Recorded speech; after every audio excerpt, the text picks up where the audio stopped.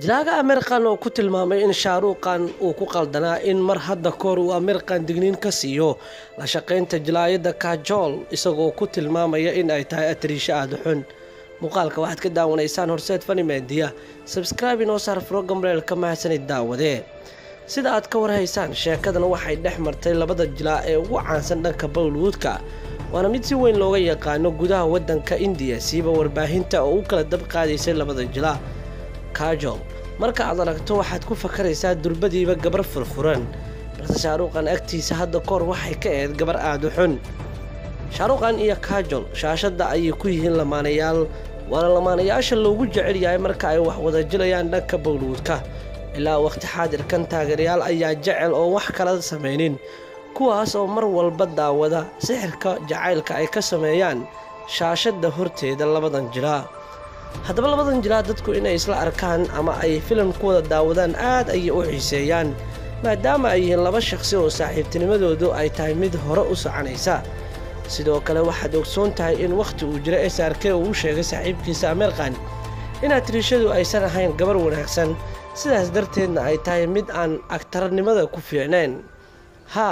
oo waxaa la maqlay arrintaasi maadaama kajol loo tixgeliyo waqti xaadirkan atariishada ugu wanaagsan waqtigeeda. sidoo kalena arrintaasi kuma aysan filnaanin in ay kala shaqayso filim amirkan maxaa yeelay SRK darteeda. SRK ama shahrukhan waxaad ogsoon tahay in wax walba uu sameeyay si gabadhan markaa uu uga dhaadhiciyo qaybta xun ee amirkan. sidaanu ka soo xiganayno warbaahinta bignovilia, shahrukhan iyo kajol marnaba ma aysan ku wada bilaaban qaab wanaagsan saaxiibtinimadooda. boqorka reer qaan aad ayuu u necbaa atariishada, waxaana uu ka hadlayay wadajirkooda dhanka shaqada markii ugu horreysay filimkii baazigar. The Basha of Bollywood waxa uu yidhi markii aan la shaqeeyo filimkii baazigar, amirkan waxa uu weydiiyey iyada wax ku saabsan maadaama uu doonayo in uu iyada la shaqeeyo. kadib fariin ayaan u dhaafay, waxaana ku idhi waa gabar aad u xun, taasoo aan lahayn diirad ku aadan dhanka jilaanimadeeda, mana awoodi karayso in ay si fiican kuula wajisho filim haddii aad isla jilaysaan. kadib waxaan arkay wax walba oo dhinac kale isku bedelay amirkan oo markaasi ii soo wacay si uu wax ii kala caddeeyo, waxaana u sheegay inaana garanayn wax aan idhaahdo maxaa yeelay iyadu waa mid aan caadi ahayn. aad ayaan ugu faraxsanahay in shahrukhan uusan dareemin wejiga kale ee gabadha kajol, maxaa yeelay haddii kiiska uu noocaas ahaan lahaa waxaa laga yaabaa in uusan joogto u ahaan lahayn dhankaasi wacdarihii dhanka shaashada ay ka sameeyeen.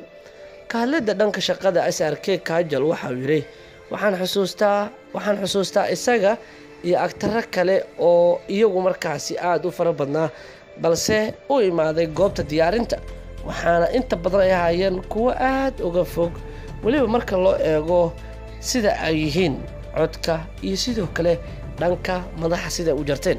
shahrukhan waxa uu ahaa kan ugu dhuuban, waxaana uu ahaa mid hadlaya. ugu dambeyn waxaa dhacday managa aamusi karaysaa in uu yiraahdo. kajol waxay ku fakirtay sida ay noqonayso saaxiibtinimada shahrukhan ee la yeelanayso, mar walba oo ay aragtana waxay aaminsanaan jirtay qudheeda in ninkan aan markaa lala heshiin karayn. shahrukhan waxa uu ahaa nin iska asxaab badan, rag fara badan oo markaas saaxiibo ah. mar walba oo qaybta diyaarinta filimkii baazigar la yimaado, kajol waxay tiri waxa uu ahaa shakhsi aad u xun, aad markaa u war badan, mar walbana waxaan dhihi jiray mad naga aamustid ayay leedahay. taas ayaa keentay in labadan shakhsi ay isfahmi waayaan bilowgii hore ee noloshooda. laakiin xusuusno waqti xaadirkan waa saaxiibada ugu wanaagsan dhanka Bollywoodka, maxaa yeelay kajol iyo shahrukhan marka ay shaashada lamaane ku jirayaan ma jirto laba shakhsi oo iyagu kaga jilin wanaagsan dhanka shaashada. mase ogtahay lamaanayaal kale waad nala wadaagi karaysaa, laakiin muuqaalka like inoo saar, la wadaag saaxiibadaada. waa mahadsantahay daawade.